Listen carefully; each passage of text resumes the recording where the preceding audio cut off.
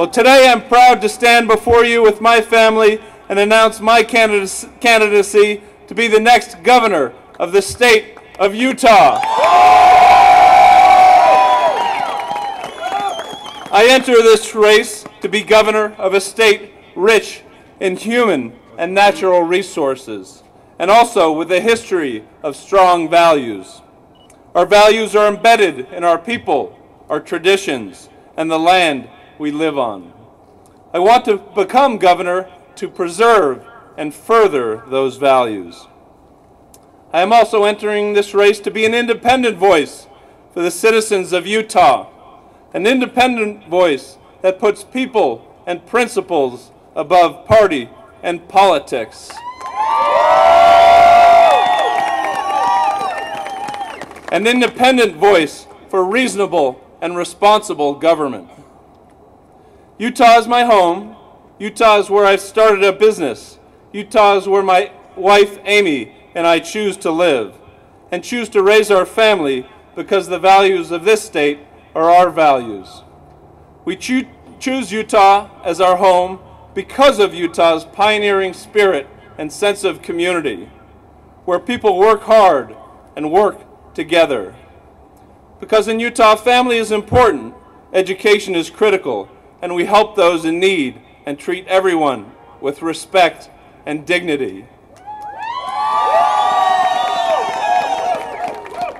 We choose Utah because of Utah's amazing landscape, like hiking under the spires of Bryce Canyon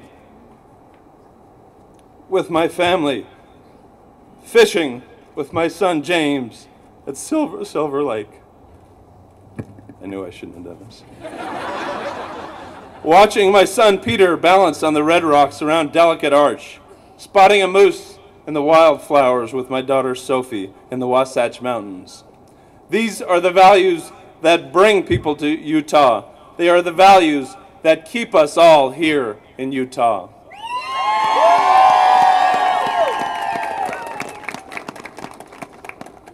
And while these are wonderful qualities, they can be overshadowed by urgent challenges that Utahns face every day.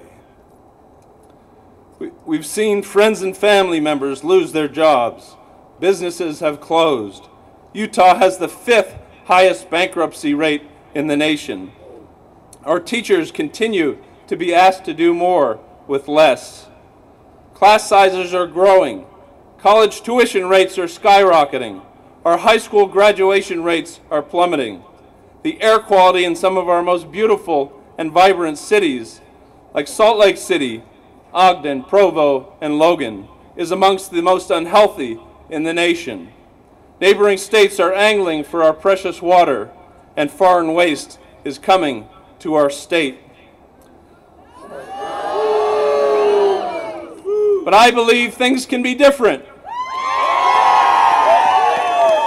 I believe that Utah's best days are ahead of us. I am running to be governor to restore the values of our great state so that we can get back to the basics on which this state was founded: small, honest, and effective government. There is great potential for Utah to lead our nation in economic growth, better schools, and in the renewable energy economy. As governor, my initial priorities will be job-focused. More jobs, better jobs. What does this mean for us?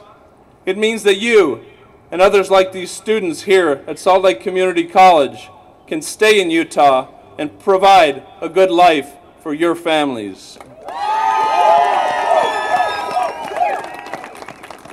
Some of our leaders talk about creating fertile fields for economic development. They argue that low taxes and free markets alone will attract a new generation of entrepreneurs and business leaders. Low taxes and free markets are important, but they themselves are not enough.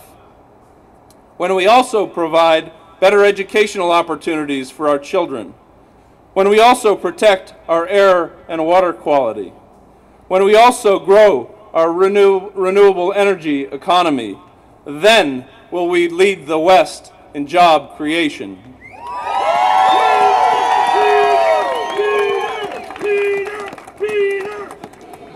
Approximately 70% of our economy is driven by our locally owned businesses, but they have often been neglected. Many times over, incentives have been provided to bring new companies to Utah to the detriment of established Utah companies. Economic development is not about giving money to big corporations to move to Utah. It's about prioritizing homegrown businesses that are working every day to create jobs with good wages. My focus will be on helping Utah businesses succeed. Our success is also dependent on a strong energy economy. I believe that Utah should dedicate itself to being energy independent by the end of this decade.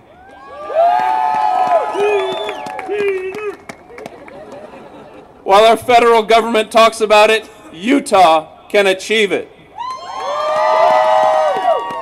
We can and should become self-sustaining like the pioneers before us. When we turn on the lights in our homes or turn the keys in our cars, the energy should come from our own state and generated by our own workers.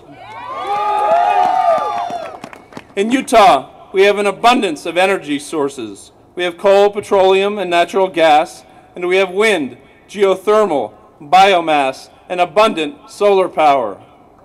I will make state government a partner in supporting job creation in our traditional energy sector, and I will support creating thousands of new jobs in the renewable energy economy. We have seen new jobs created in places like Millard County, which recently opened Utah's largest wind farm. And the future leaders of this new energy economy are being trained right here at Salt Lake Community College. My administration will help Utah be a leader in the renewable energy economy. I also know that for a better economy, a better future, and a better state, we need to make sure our young people entering the workforce have the skills necessary to succeed. For decades, our elected officials have claimed that education is their #1 priority. But over the last few years, hundreds of millions of dollars have been taken out of our education system, while enrollment has increased by 25%. Class sizes are increasing, and Utah students are falling behind.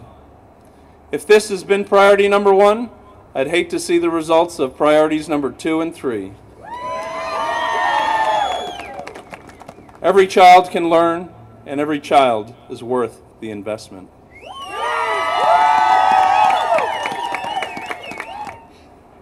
As I take on the challenges of our economy, our Utah, and our energy future, I ask all Utahns to join me.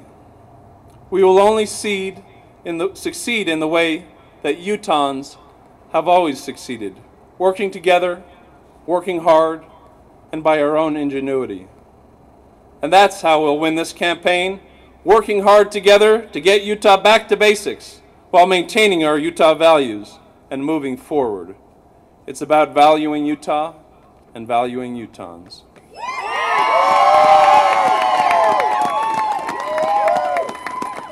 I respectfully ask, therefore, the opportunity and the chance to be the next governor of the state of Utah.